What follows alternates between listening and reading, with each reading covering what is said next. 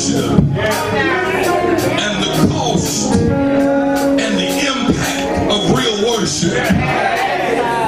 And we realize that when worship is pure, it's expensive. It costs you a lot to be here tonight. And I can hear my mother, she would say, since we're here, we might as well pray. Since we're here, we might as well worship. You got all dressed up, prayed the cold, prayed the weather. God brought you into the house one more time. And it's really not about how you feel in your flesh right now. But I wish we had somebody in here that would stop gabbing and start pouring. Stop gabbing your perfume conversation and start pouring your worship in your saturate. Deal with the fragrance of your worship. Hallelujah. Hallelujah. Hallelujah. He is worthy. We used to say if I had 10,000 tongues, I couldn't praise him enough. If I had 10,000 hands, I couldn't praise him enough. God is a good God, and he is greatly to be praised. And I love him tonight. I'm not going to bore your patience, because I believe if you came to praise him, you've had ample opportunity. The Bible said, enter the gates with thanksgiving, enter the courts with praise, be thankful unto him and bless his name. Why? For the Lord is good. His mercy is everlasting, and his truth endures to all generations. If the truth be told tonight on the Friday night, 90% of us shouldn't even be here. Enough in our lives before God saved us for us to already be taken out and not to be here. But I heard somebody say, it is of the Lord's mercies that we are not consumed. His compassions fail not. They are new every morning. Great is his faithfulness. I hope you didn't come tonight to see what I was going to say. But I wonder if anybody came here tonight to magnify and to lift up the name of Jesus. Because if it hadn't been for the Lord that was on our side, that would be down tonight. Hallelujah. We lift our voices in his sanctuary and we pour our worship on him. Hallelujah. Thank you, Jesus. Thank you, Jesus. Thank you, Jesus. Thank you, Jesus. Thank you, Jesus. Thank you, Jesus. Hallelujah. I'm not lost. I know where I'm going, but right now it's time to worship him. He that sits upon the throne. Hallelujah. We bow before him. We glorify his name tonight. We love him tonight. Hallelujah. I love him tonight because he first loved me. Hallelujah. I didn't even know how to love before he started loving me. Hallelujah. I love him because he first loved me. I give him praise tonight. I'm going to get right into the word of the Lord. I'm not going to be long. I told Pastor Sears I only need about 25 minutes. I believe I can get out of the way. I don't know what the Lord is going to do, but I believe in 25 minutes I can get out of the way. We're believing the Lord to have his way tonight, and I'm just grateful to be here in the house of the Lord in Henry, Tennessee.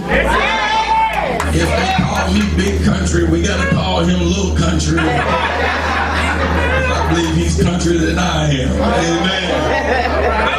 I've said many times before that I don't know expensive, but I do know real. And I appreciate the Lord for these two authentic individuals that have become my friends and allowed me to become dedicated. And our family, our lives have been blessed just by the relationship. And I give God praise for it. I've said it before. I'm not going to be long, but I've said it before. The older I get, the more I come to understand how much God has favored me by the connections that he has brought into my life. Everybody don't make the right connection. But when God has a purpose for your life, connections and divine moments in your life that God will introduce you to. And I appreciate the Lord for this connection. I give him the praise tonight. My sister did a wonderful job on this tribute tonight.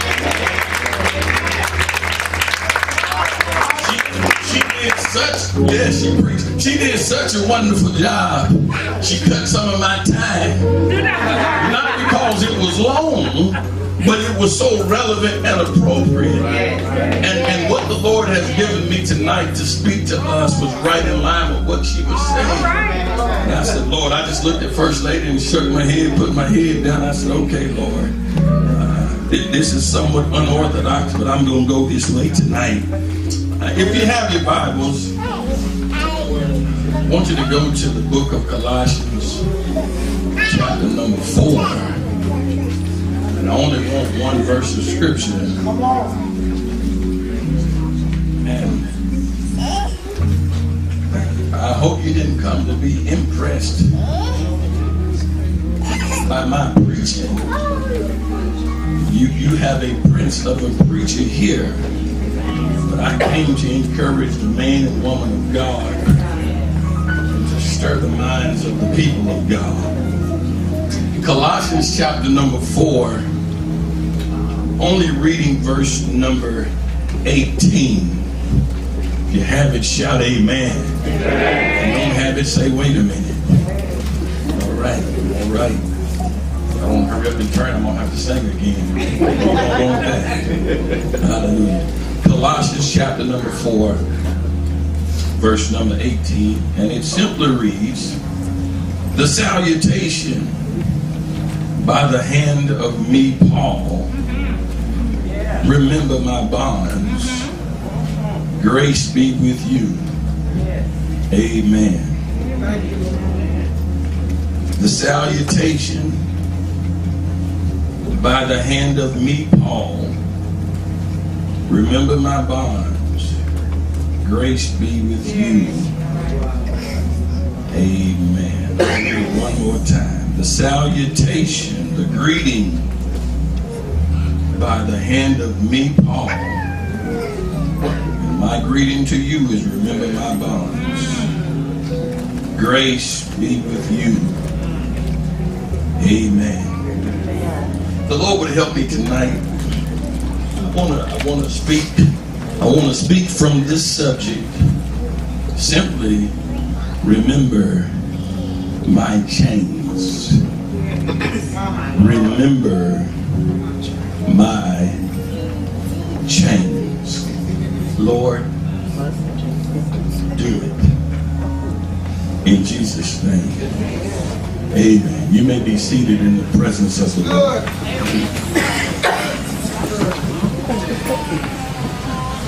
I believe that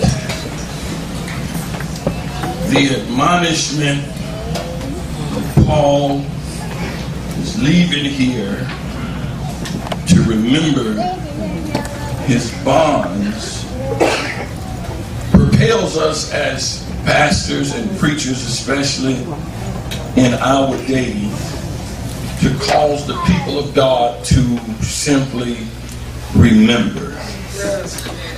I believe that it might be one of the greatest responsibilities that we have as those that stand behind the sacred desk as we administer the Word of God, not so much to seek anything that is new. Because as I was raised or brought up in the church, many times I would hear them say that there's nothing new under the sun. And you know, we always got to make something rhyme, so we say if it's new, it ain't true. You know, and so I believe that the older that I get and the more I come into the realization and understanding of the gravity of the call of God upon my life as a pastor and those that carry the precious gospel of Jesus Christ, the more I find it necessary that we cause the people of God to remember. And I would say that that responsibility is even greater, or has risen to a greater level of urgency in the days and the times in which we live.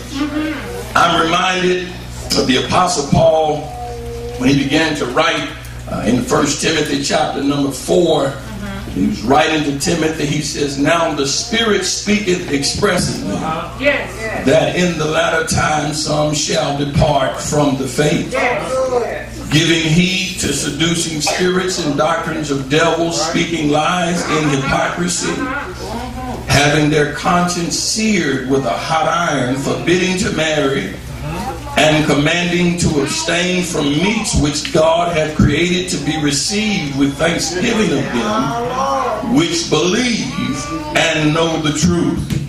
For every creature of God is good and nothing to be refused if it be received with thanksgiving. I'm almost there. For it is sanctified by the word of God and prayer. If thou put the brethren in remembrance of these things, thou shalt be a good minister of Jesus Christ, nourished up in the word of faith and of good conscience whereunto thou hast attained. In other words, Paul simply stated to Timothy that if you want to be a good minister of Jesus Christ, you don't need to stress yourself and spend your time trying to come up with something new so as to satisfy the taste buds of the people of God. But rather, if you want to be a good minister, just cause the people to remember. And I've come to find out that many of the people that said, although God is saving some and God is saving such as should be saved and our churches are growing in number, I've come to find out that the majority of those that congregate in our churches have been there for a little bit of while. And because they've been there for some time, sometimes it becomes necessary because I fear that some are struggling, suffering from spiritual amnesia. There are things, amen, that we were taught, things that we were rooted and grounded in. You know, things like prayer. You know, nothing real deep with stuff like prayer. I remember when we would come to church and it didn't necessarily require anybody to be up preaching or speaking, but we would gather with no speaker and everybody would hit the floor and get on their knees and they would talk to God, and we would have what's called a prayer service. That's right. But now, amen, the people only congregate and come if you got the right name on the marquee or the right person on the flyer. The only reason why people will come, but we've got to be reminded that man shall not live by bread alone.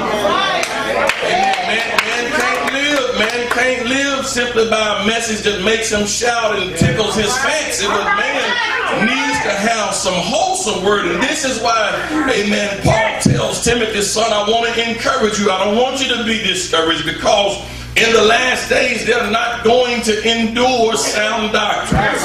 Amen. He says they're going to heap unto themselves teachers having itching ears. And if the preacher in the 21st century is not careful, he will allow the people to cause him to become somewhat schizophrenic.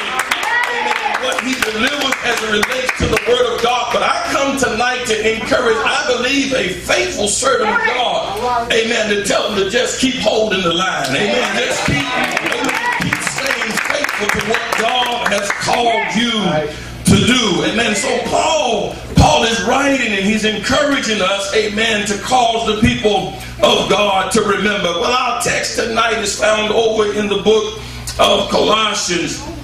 And when we began to look at the book of Colossians, we understand that this is one, amen, of the Pauline, or I would call the prison epistles, in which Paul, amen, writes this letter unto the church of Colossae. Amen. And he's writing this letter, amen, he's writing this epistle to the church in Colossae, amen, to remind them and to warn them, amen, as to the dangers or the things that threaten the life and the soul of the believer. Amen. And one such thing, as I begin to read here and we contemplate this, one such thing we see that Paul begins to address right at the onset of this letter, that Paul begins to deal, amen, with hereditary or heretic teaching against the preeminence Church of the Lord Jesus Christ. In other words, Paul first, when he begins to write this letter, the first thing that he begins to address, amen, is there, amen, was hereditary or heretic teaching,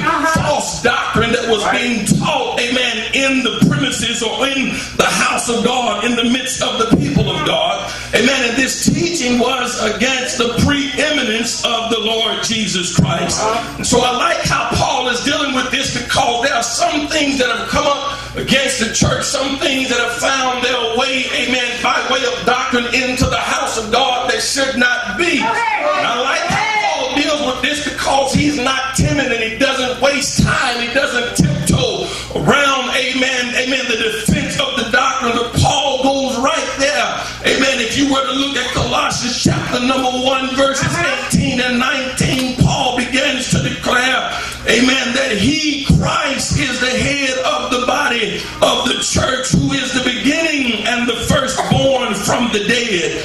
Paul begins to declare that in him all things, amen, he might have the preeminence. For it pleased the Father that in him should all the fullness dwell. You might ask, Pastor, why are you talking about this? Why was Paul dealing with this? Why was Paul dealing with this teaching? Amen. Amen. But when you began to look and began to consider what was going on in Paul's day, can I suggest to us, amen, that the church of the living God has found ourselves at a very critical point. Amen. There are many things that are being taught now, amen, that are passing for the gospel, that are passing, amen, for sound doctrine, that are no longer, that are no sound, amen, that are not sound, amen, in their essence. And it is Paul now that is standing up to defend the gospel that was once delivered unto the saints. I can hear Jude in my ear now. He began to encourage the pastor and the preacher to tell them that we must earnestly contend for the faith that was once delivered unto the saints. In other words, amen, Jude wants us to understand that there's a time that is coming that we're now in. Amen. When people are now watering down the word of God. I'm not afraid. I'm not concerned so much about my brother that being the case. But I want to encourage us, because the more we become engaged, amen, with numbers, the more we become engaged, amen, with those that may not have the same roots that we have. If we are not careful, there is an influence in our culture, amen, that will take over, amen, the influence of the spirit field. Those that have the power of God resident in their lives. So it is that Paul now began to deal with this, because there were those, amen, that had come into the church, the Gnostics, if you will. The Gnostics were those that were considered to be those that were of superior understanding as it relates to spiritual matters. You know, the know-it-alls that are in the church, they knew every revelation about the word of God. And it was these Gnostics that had found their way into the house of God. Amen. And they were now subverting the faith and the gospel of the Lord Jesus Christ in the ears of these new converts, this Colossian church. Amen. The Bible teaches us that Paul himself may not have even ever gone to Colossus. Amen. But because of the close proximity of the city of Ephesus and the city of Laodicea and Colossus, amen, that there was a fruitfulness from the gospel that Paul had preached, that even though they may not have been under the sound of Paul's voice, amen, there was an anointing that was on his life that broke barriers. I believe tonight we got one in our midst that's been anointed to be a liberator. I heard my sister talk about him being a liberator. Amen. And no doubt, amen, God has anointed him. Amen. If you got to back up on the altar, folk need the Holy Ghost. God has already anointed somebody that specializes in the kingdom, in the body of Christ. My God, to birth souls into the kingdom. But Paul now is dealing now with these Gnostics, because they messing with the minds of believers now. They're causing the people of God to believe that they have a greater level of understanding about the scriptures.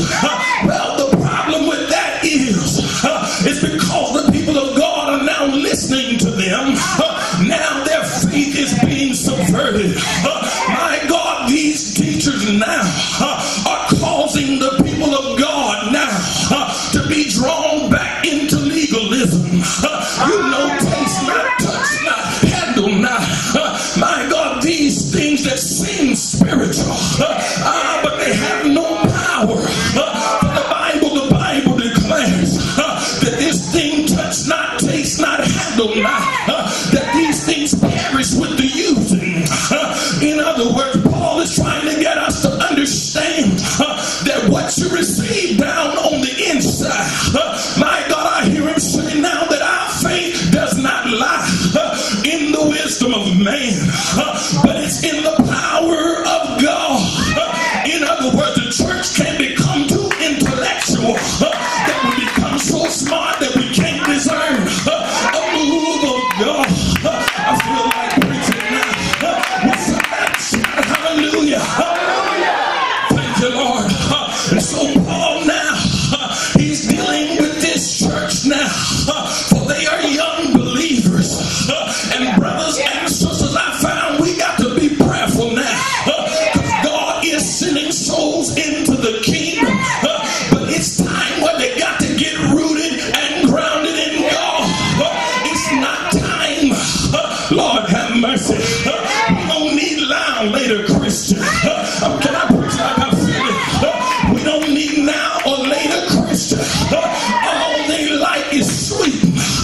They like the entertainment of the music. They like it when the track kicks in. Oh yeah, they like it.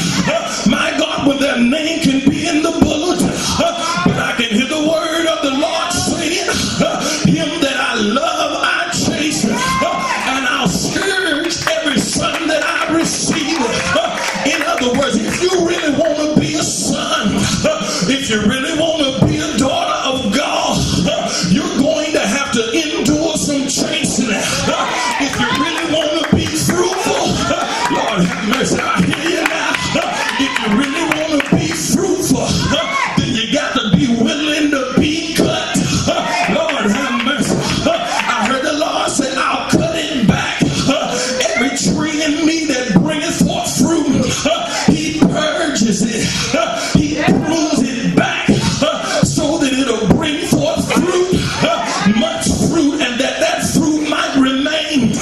I wonder, is there anybody in here tonight that said, Lord, I want my life to be fruitful. I don't want to just be one that checks in on Sunday. I got my favorite pew, but my life don't have no influence.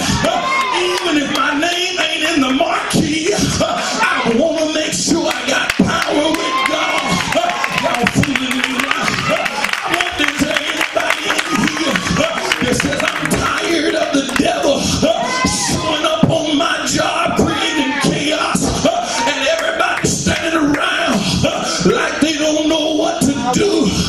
But is there anybody in here tonight that realizes that greater is he that's in you than he that's in the world? You got to know the power that you got. I wish we had a church tonight, a church filled with aggressive Christians, a church filled with folk that had just a little bit of faith. Because if you got faith the size of a mustard seed, then diabetes ain't nothing for God. Thank you, Lord. I gotta do it like I feel it. I can hear Pastor Sears. I'm on another street now, Sears. I can hear Pastor Sears in his testimony. He began to talk about what he suffered with last week. And he began to talk about diabetes. And I can feel some of y'all clamming up like that's hereditary. Some of y'all start clamming up like we got to accept the report of the devil. But I wonder, is there anybody in here that don't just have power to shout when the track kicks on?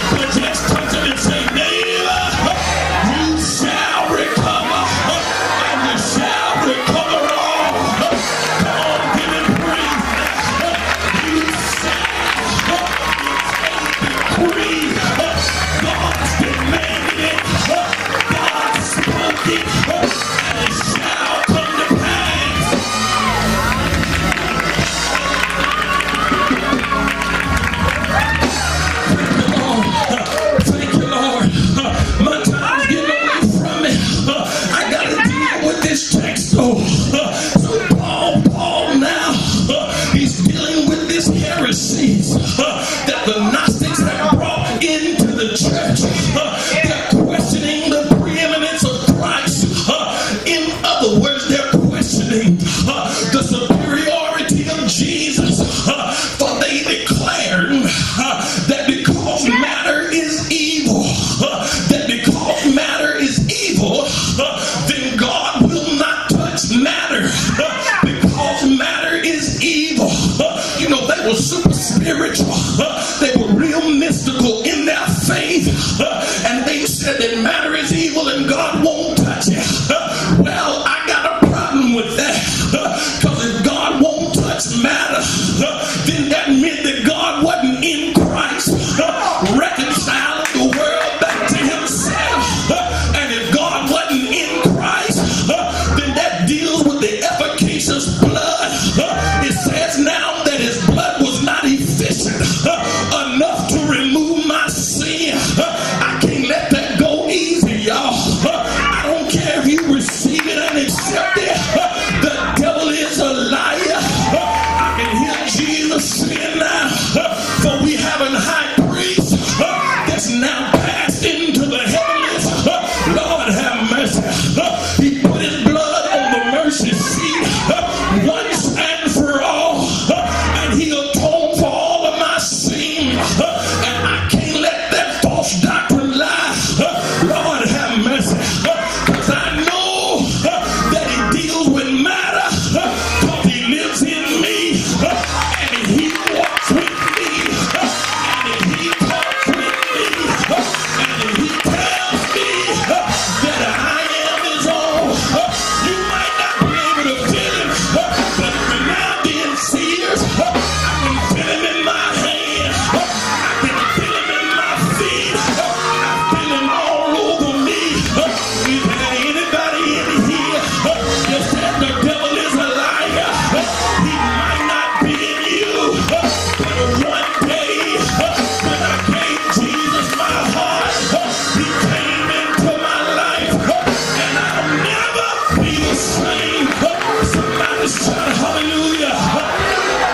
Thank you, Lord. Thank you, Lord. Yes, Lord. So he's got to deal. I got to get through here. He got to deal now, my God, with this false doctrine. And we're in a time, Sears, where we got to stand up. We got to stand up for holiness. We got to stand up for what is right. We got to hold the line. We got to stay faithful. Even when they walk out the door, we got to stay, Lord, I hit a nerve. We got to stay faithful. We can't give in to the pressure to be like everybody else. Because our God has called us to be a peculiar people. He called us to be different from the very foundation of the world. When God even instituted temple worship, he said, don't make my candles out of the same ingredients that you make your candles, because my candles are holy. He said, don't use the same ingredients in your bread that you make my bread out of, because my bread is holy. And we got to be careful now, because when the Gnostics came into the church, now the Christian faith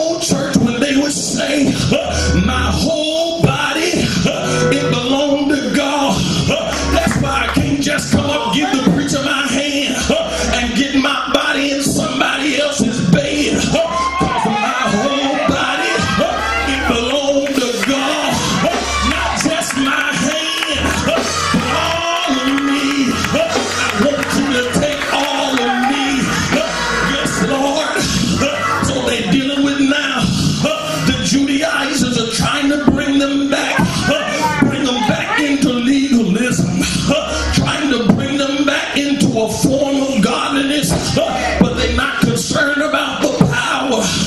And that's what I love about my friend here. Because the friend here is not just concerned about sounding good, but I can hear the Lord say, if you preach this gospel, then I will confirm it with signs following. If we have no signs, Sears, and all we got is good preaching, then we ourselves become philosophy. We sound like vain jangling, and it's time out for vain jangling. What good is a good message if nobody gets delivered? What good is changing keys if you're still bound up like you was last week? But I wonder if there ain't anybody in here that says, I believe God. What we had back in the day is still powerful enough to break every addiction. What we got today is still powerful enough to deliver your child from drugs. You ought to give your testimony sometime and say, I know what prayer can do. Prayer delivered me. Somebody shout, yeah! Thank you, Lord. Thank you, Lord. So Paul is debunking now the heresies that is coming to the church. Paul goes through chapter number 1, solidifying the preeminence of Christ. He declares that in him dwells the fullness of the Godhead bodily, and we are complete in him. You don't need Jesus and plan B, because Jesus is enough. And I remember when they used to say, it's Jesus in the morning, Jesus in the noonday, and Jesus when the sun go down. Even when your problem has not changed, I wish somebody would just grab the horns of the altar and say, I'm not going to let you go like Jacob until you bless my soul. And the writer saying, for the seed of the righteous, they shall be delivered. I ain't lost, I know where I'm going. The seed of the righteous, they shall be delivered. And when we get a bulldog tenacity in our faith, that we won't stop till we see it, we won't stop till we experience it, then God will manifest in our midst. If we just get some bulldog tenacity and say, I won't quit, I won't stop until he does it. I won't stop until they get saved. I won't stop until they get delivered. I won't stop until they speak in tongues.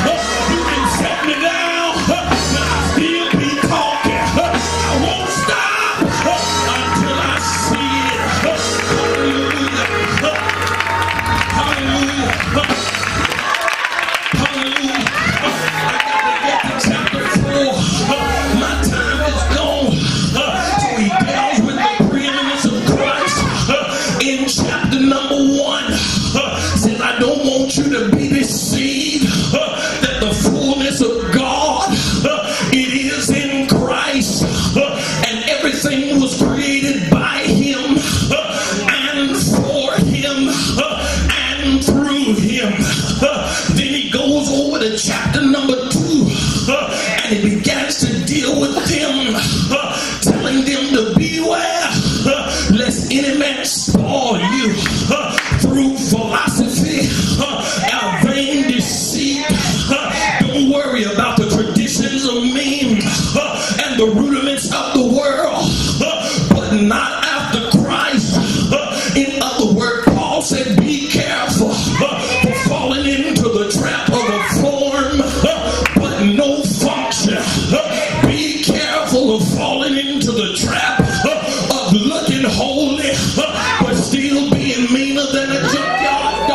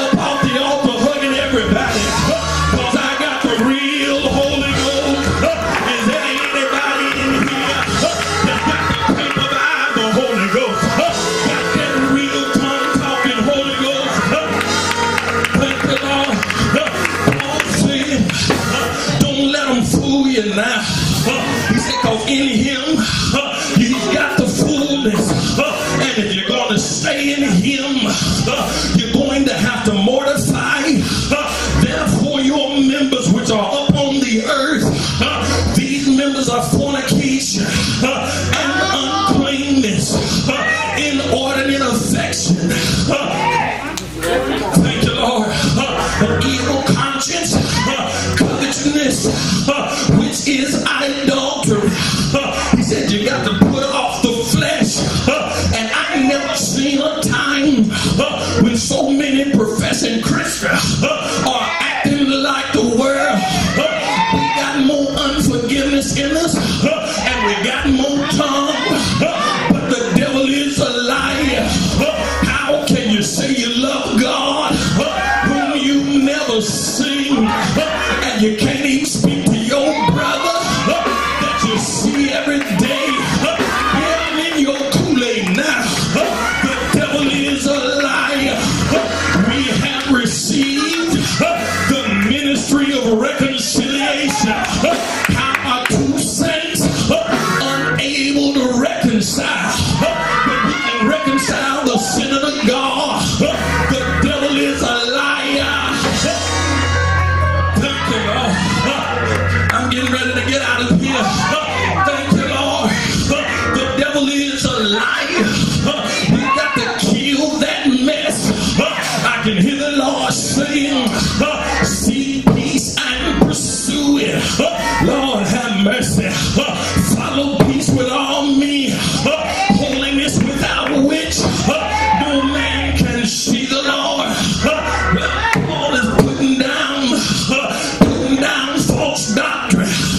Getting over to chapter number 3. He said, don't fool yourself. Don't lie to one another.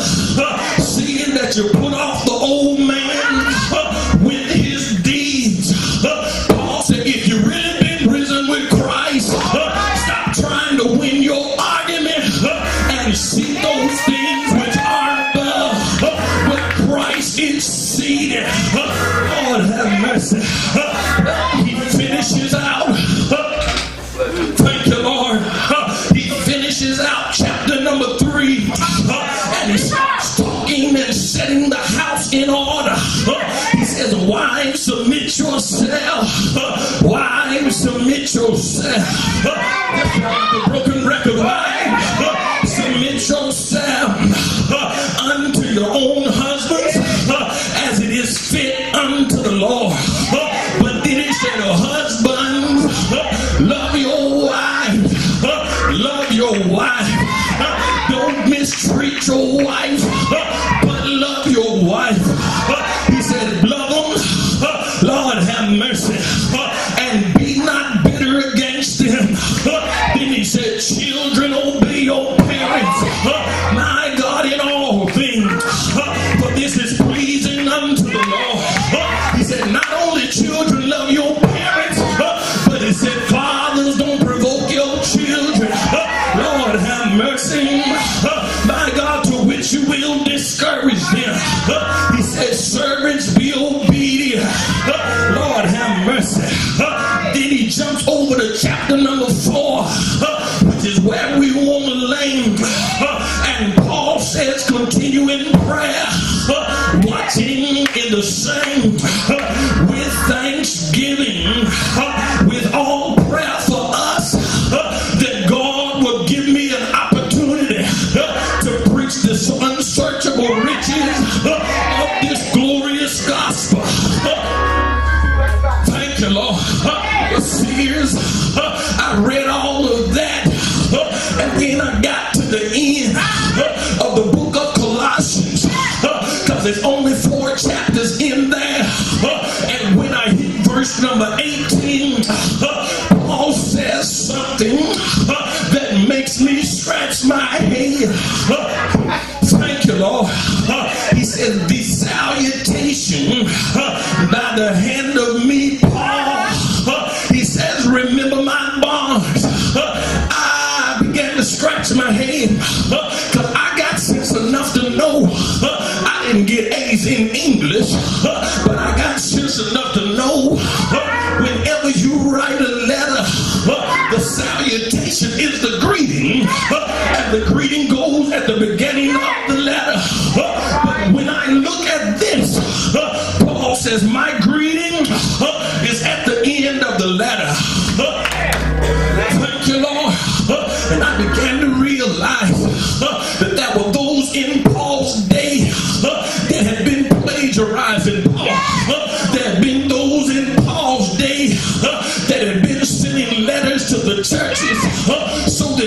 false doctrine could slip in, and they were pinning it as if they were Paul. No pastor said that.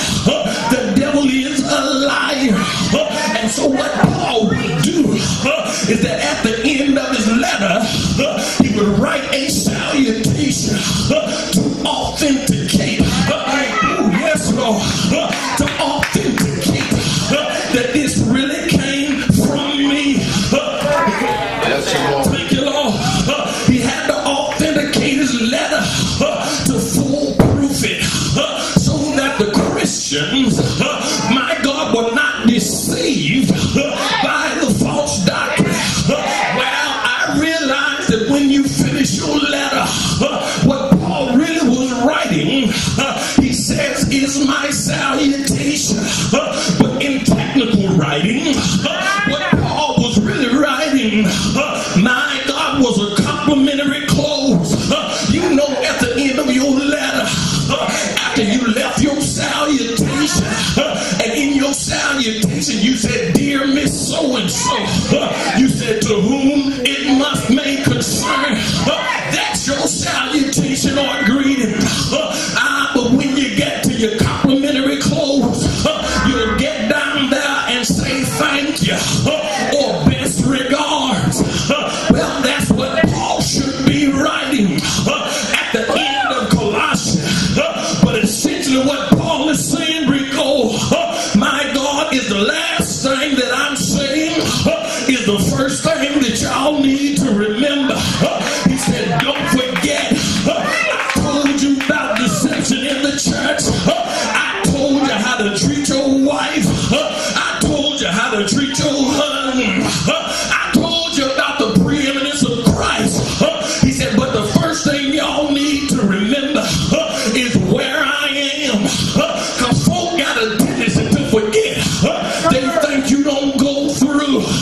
They forget where you are. They forget I got some chains.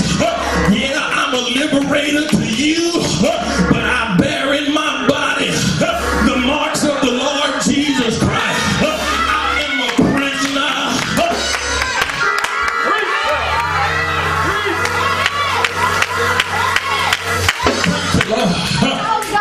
Thank you, Lord. I am a prisoner. You go home and go to sleep, because I've been praying for you. I am a prisoner. My sleep is under arrest, because I want you delivered.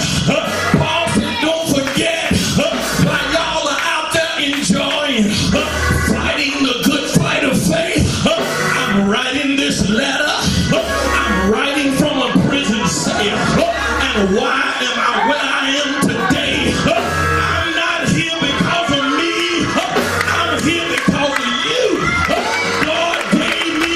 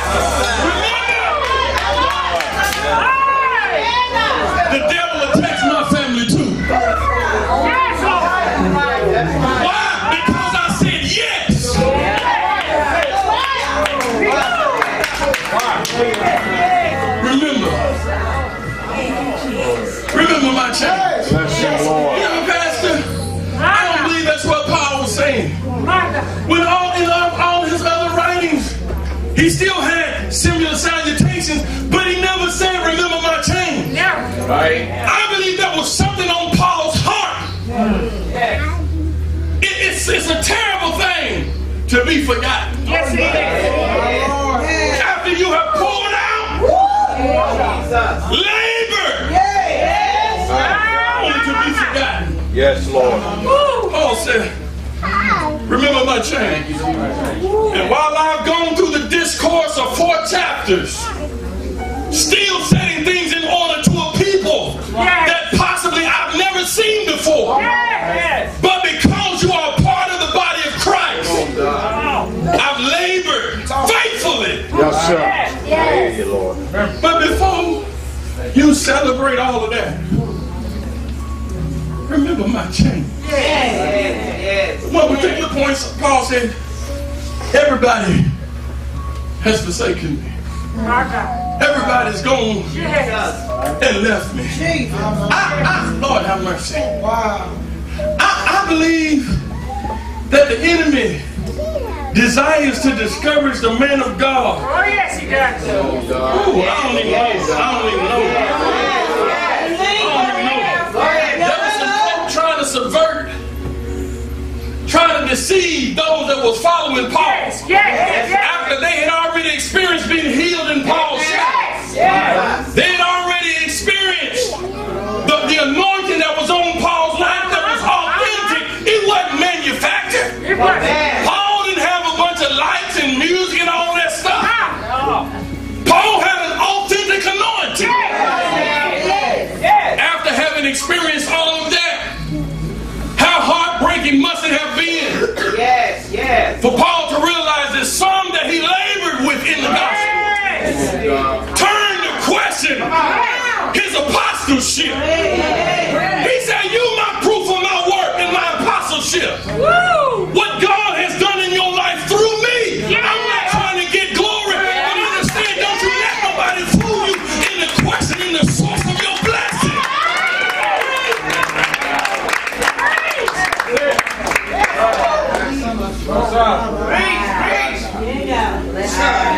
Paul said in one place, he said, I've been in peril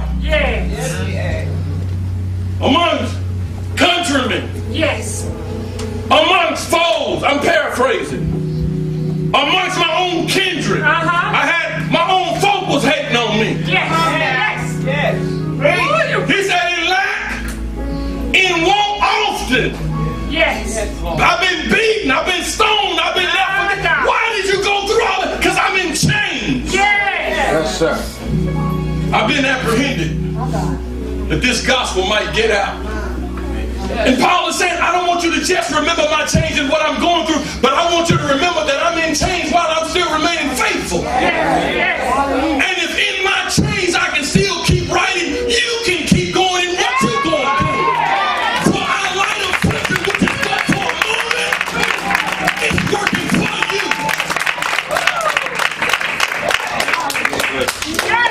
Remember my chains, not to feel sorry for me, but let my chains inspire you that all of this has happened to me for the furtherance of the gospel. I'm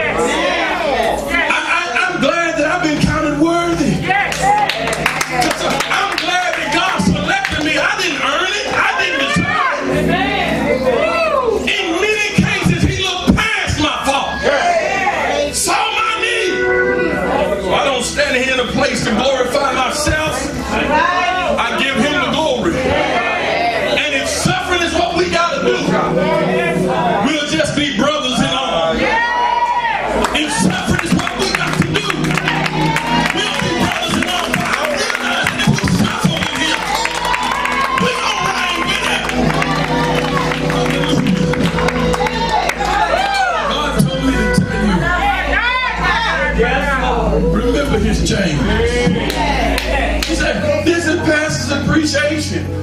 What kind of message is that? We don't need to shout.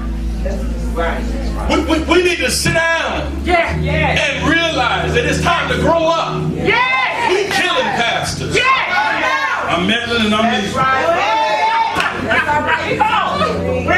My mother say, we'll ride a good horse to death. I ain't talking about my folk. I ain't talking about your folk. I'm talking about people on the other side of the world. I'm for real. We'll ride a good horse to death. But I'm saying while he's here, appreciate it. Can I just be honest? Can I be real honest? She read, he's preached for this one. He preached for that one. He preached over here. He preached over there. Not because he's trying to be famous, but because he's trying to stay faithful.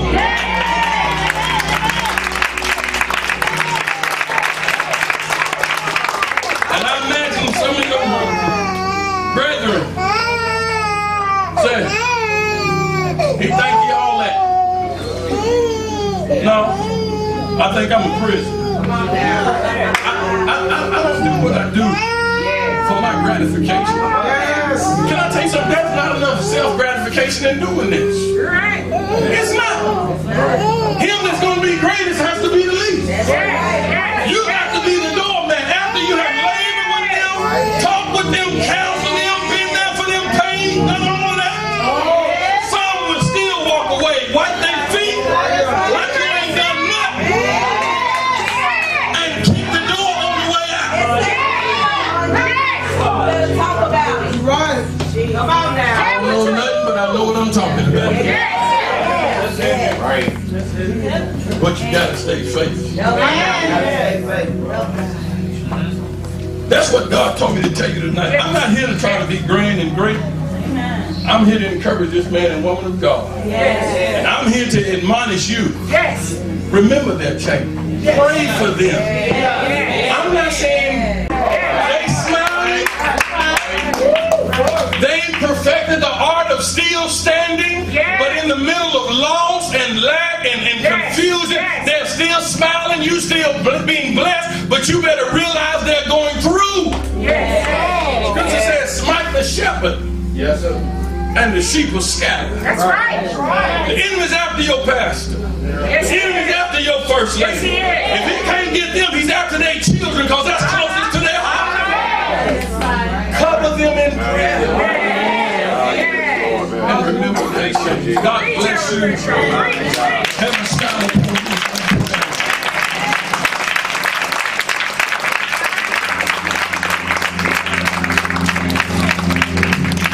There may be somebody here today that's under the sound of my voice that says, while I am to remember his changes, I'm still in chains myself. I've not been liberated. The enemy's still attacking my life. I still don't feel the freedom that I should be experiencing in God. Bible declares that the Spirit of the Lord God is upon us, and he's anointed us to loosen them that are bound. If you're here tonight and you don't know the Lord Jesus in the pardon of your sins, you don't know him as your personal Savior, you've not been baptized in his name.